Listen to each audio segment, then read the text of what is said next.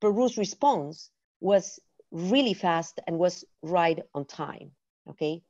And actually the reason why those decisions were taken is because we realized all the weaknesses that we have as a country because of social norms and social and cultural norms that in general go against social distancing.